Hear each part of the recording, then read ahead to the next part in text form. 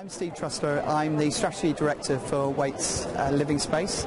I'm also on the governing board of the CIH, which is fantastic. Just come out of a session which I've just been chairing. The session was is bureaucracy and red tape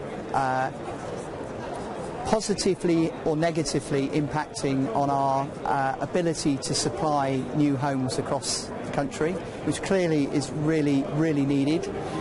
Some of the key points that came out of that were we absolutely need more homes. There was complete consensus about the fact we need more homes.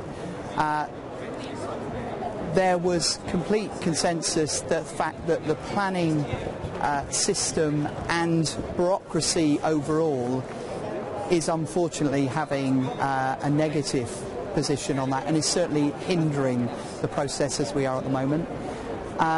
And finally, which I thought was the most interesting piece, was the fact that the biggest barrier and the area that we felt needed to be resolved was how do we get just the general public on side to support planning and supply of new homes.